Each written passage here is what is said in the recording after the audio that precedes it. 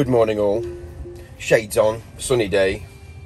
Just have a quick drive down one of the main roads here before we get into the vlog, and welcome to the vlog.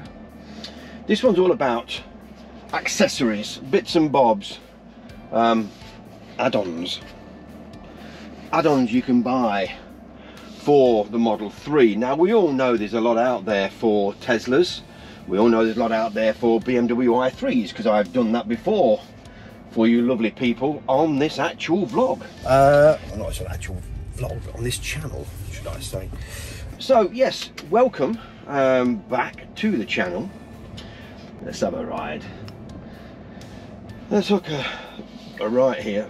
I don't know if you can see this in the camera from here. You can, on the screen here, when you turn right or left now on this Model 3, you get a blind spot camera, and I'll do it to that side. Look, there you go, that's the left, that's the right. Hope you can see that, but hey ho, that's blind spot.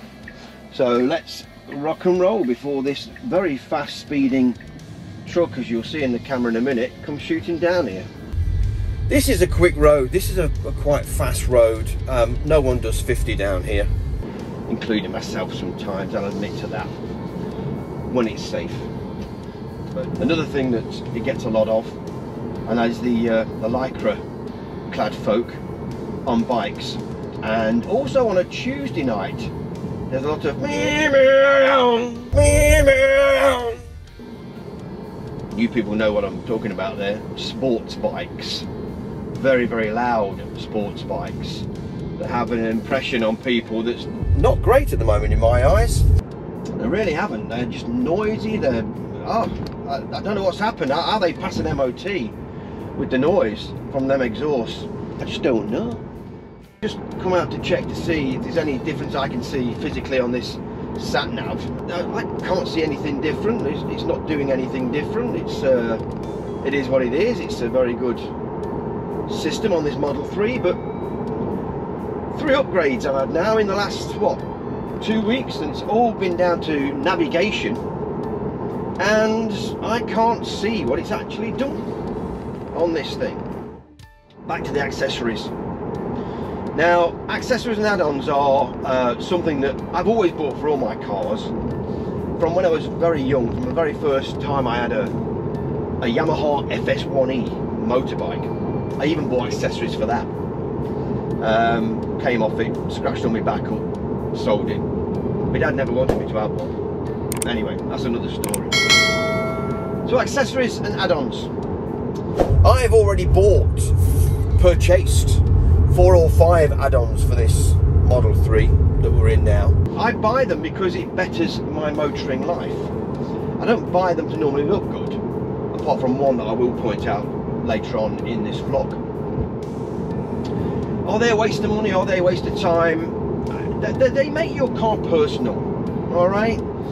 Let's face it, if you've got whatever car you've got, if you want to make it look different and spice it up with something that the majority of owners haven't got, then great. There's 1 or 2 items out there that we'll mention further on in the vlog that are very expensive items, and I want one of them, which is about 450 quid and about 3 hours fitting it. And I'm not very happy messing about with this Model 3 and the electrics and everything, but you have to mess about with it, and I'll come to that one towards the end of this vlog. So that's about as far as we've got so far on this lovely road of towards the A46 here in Leicestershire, and I'm going to go up to the top and turn round, because again, nothing's bleeping, nothing's coming up different. Back at base now. That little trip up the road and back didn't do me any favours. Yeah, I couldn't find anything out on this sat-nav, what it's meant to do, any differences, any changes. So what this has done over 3 updates, I have no idea. Time to get on with this vlog, and I'm going to start with things that you will use to help storage that are extras that you'd buy for this Tesla Model 3. In fact, any Tesla, to be fair. First one is in here. Number 1, okay, this little thing here, which clips into place like that, is a bit of extra storage. It's in the actual lid of the center console, as you can see. And inside the lid, like I say, normally is just a hole with nothing in it. Well, this thing you buy for about £6, £7, comes with some adhesive tape that you put on around these edges and literally just press that in. And when you press it in, it just gives you something extra for credit cards, wallet, anything really you want to keep in the car that you don't really need to be seen. Because let's face it, when that's up and that's down, no one really knows that there's anything in there. Available from Amazon, available from eBay. You can sometimes buy it as a duo kit with this next thing I'm going to show you. So that's number one. Let's move to number two. And number two dives in to this. Now, this here does not come as standard with Tesla. I don't know why they didn't. Very deep in this center console here, which is great, you know, you get more in it, but this little drawer thing here, which is covered in this nice suede finish, comes from, again, eBay, Amazon, wherever. I think you can buy the number one I've just shown you in here along with number two for around £16. Basically, when you've got it open, that can still come out if you want it to. That will actually come out of there quite easily, so it doesn't have to be in there permanently. But I love it. I think it just adds that bit more to it. And again, if you want a bit of a secret compartment out of the way, chuck it there, no one knows it would actually be there, to be fair. But it is, and it's there, and you just pull it out, boom. And I keep a little torch in there, some change and whatever. So that's number two, storage compartment for your center console. I'm going to jump on to number three. Again, this is an interior option that you can buy, and I wanted this because of my big feet in and out, and I know for sure some of my passengers as well have got clodhoppers, so they do scratch what I'm going to show you now. So let's move on to number three. Okay, I'm going to apologize for this sand in here and residue before we go any further. As you can see, this is because, let me just explain something here. I've had my drive extended, and this will show up in our a Lodge Live video at a later date, so we'll move on from that. But there's sand everywhere, so hey ho, this is me getting in and out. So number three has to be these. Now, these plastic covers here, which say Model 3 on them, came as a pair. They were about 20 quid or thereabouts, 24 quid from Amazon, finishing this semi-carbon fibre look, and they basically stop all the scratches which you get on these hard plastics of every car. Tesla is no different. So I thought I'm going to have these. They were very simple to put on. You just pull all this rubber seal back here. Once you've pulled it back, there's self-adhesive stickers, sticky bits in here and along this top edge, and you literally just pop it straight on. Very, very easy. Make sure it's pushed down, and that's it. So yeah, on both sides, for people who have got big pessocks and who like to scratch your interiors on the way out, and that includes me. So that is number three. Okay, number four. I did mention this before. Now the trunk liner is very, very good, very hard wearing, very well made, fits perfectly around all the edges of this Model 3, all the way to the back, as you can see, and again right tight up to that back piece. Very solid, very hard wearing. When I first got it, it did stick up in the middle somewhat, but that's only because it came as a flat pack, not on a roll. That's now gone. There is no smell from this whatsoever, unlike some other rubber mats which I found to be really bad on rubber smell. But this one is excellent. This was not cheap. This was around £80 from Amazon. So I do feel it's one of the best you'll buy for the Model 3. There's lots out there. This one, in my opinion, is the best. And I did a bit of homework on it before I bought it. So that's number 4. Okay, that is your trunk liner. Okay, this next one I'm going to show you is actually not an accessory that you would actually put on the car, but it is something you'd use on the car. You'll see what I mean. This is something that I wanted because I'd seen him in action, so I went to a separate company to buy it. Other people wanted £25–30 for this particular item, so let me show you what I mean. This is a very large fibre cloth, very, very thick, very lush. The more you can spend and the better you get at these things, the better, quality wise. Very, very good. I've used it now 5 or 6 times on the car, and it does take all the water off in one fell swoop. And also, don't forget, it won't scratch up. Now, when I first got this, I used it straight out the bag, and I did feel a few bits on it, so I got it washed by the lady there inside, bless her. She put it on a special wash form, a quick 15-minute wash on its own, and since then it's been brilliant. I've washed this thing about 3 times already in the fortnight I've had it.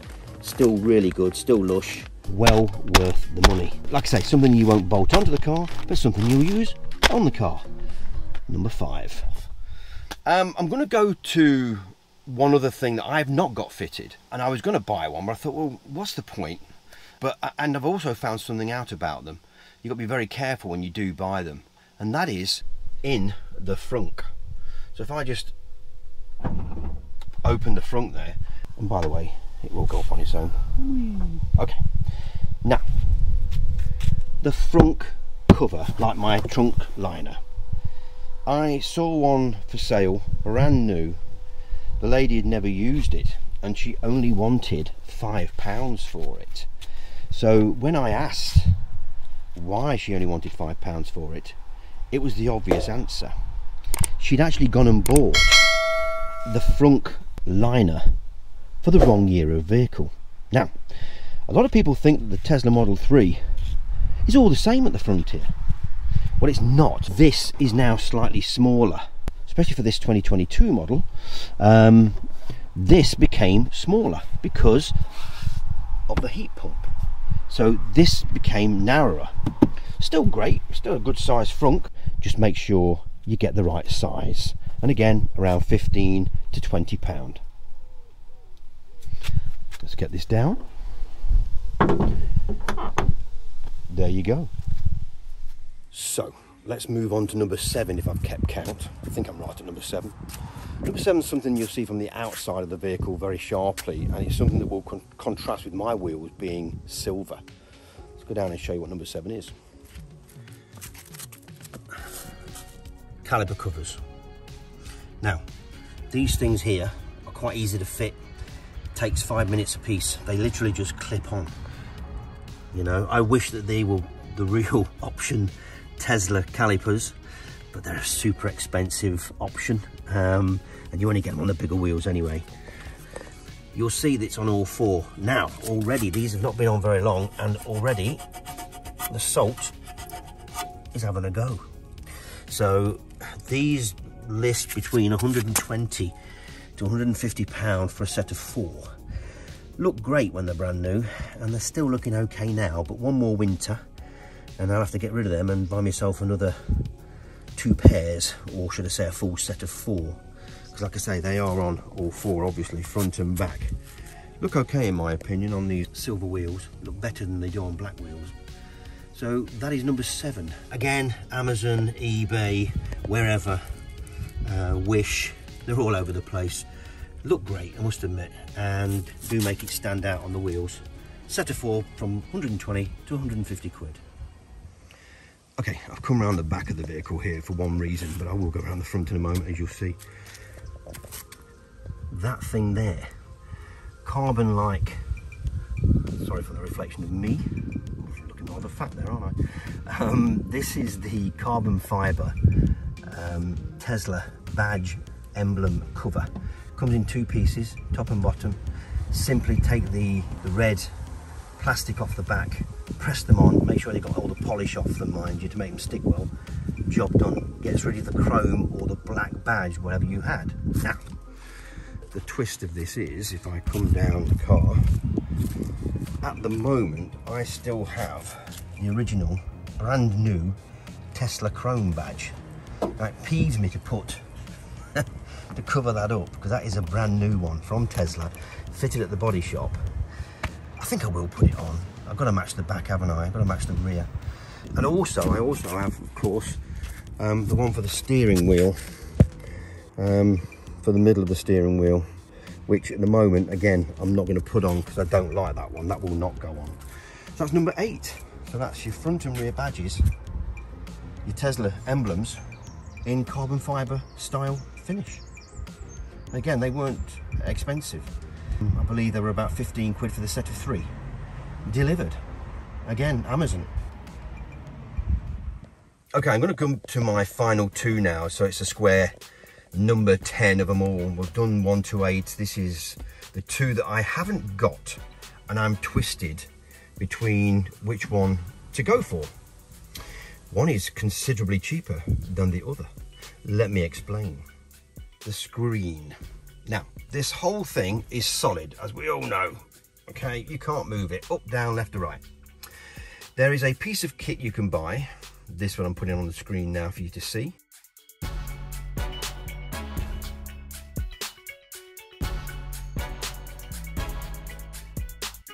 And that actually sits behind this. Now, to make it fit, you have got to take off all of this gubbins. It's a bit of a complex job. You've got to get behind, you've got to disconnect, you've got to connect, and all this malarkey. And then it will allow you to tilt the screen, either towards the passenger or more towards the driver. Now, for the cost of it, do I need it? Will I use it? Does the passenger really need to see anything when they're going along? Because they've got the same view as me. I don't know, but I don't know. I don't know. That's number 9. Okay, so it's a tilt for the screen. Let's move on to the last one. Okay, this last one actually sits here.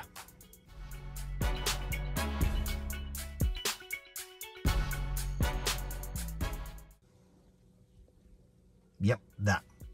Now, I've seen these from 425 quid. I asked myself, is it worth the money to put it in as an option? And again, all this has to come out, the whole shebang. And then you've got to disconnect wires behind here and then connect wires, and everything else needs to all got to come from here. And I'm a bit concerned that if I do something wrong with this thing being under warranty, it's going to void my warranty. Tesla's going to laugh at me. It cost me about 2 grand to get anything right. And that's the scary thing about fitting that what I'm showing you now. But it is something I would love. And I think it would set the vehicle off tremendously. That's number 10. That's the most expensive option that I think I would have or want for this vehicle, for this Model 3. Well, that about ties up this one for today. That's 10 items I've gave you for the Model 3. There is a part 2 coming up for this, so watch out for it. It'll be about in a fortnight, 3 weeks time. Very busy filming schedule at the moment, trying to keep up with Lodge Life and my EV schedule. If it's your first time here, where have you been? If you're not subscribed, please do. It's free. I charge nothing for subscription through YouTube. Comment below, give a thumbs up, helps the analytics on YouTube no end, and I'd appreciate if you did. That's about it, really. I'm going to get out of here because it's quite warm here. I've not got the aircon on, door's shut, and I want to get out and get myself a coffee. So, I'll see y'all later.